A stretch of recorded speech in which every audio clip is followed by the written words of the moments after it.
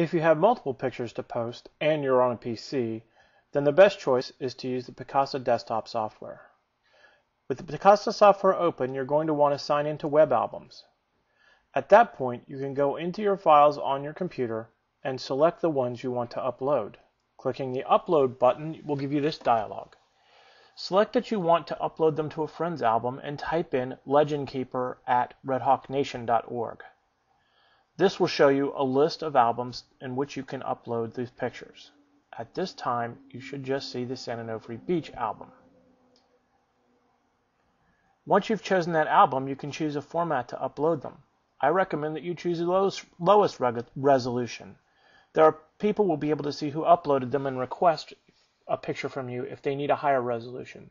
This will save on space and give most people the most appropriate format for emailing or posting on their Facebook page.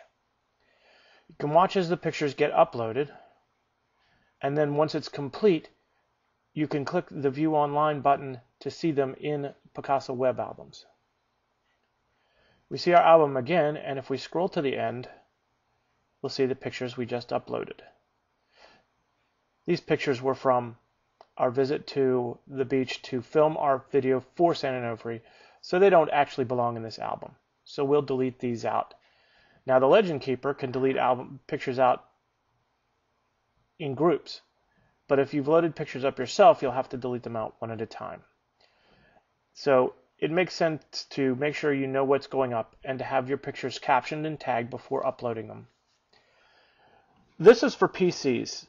Hopefully I'll have a video out for Mac users sometime soon that will include uploading using the Picasa application for Macs as well as the plugin for iPhoto and a web album uploader that works off your disk without having the entire Picasa software installed.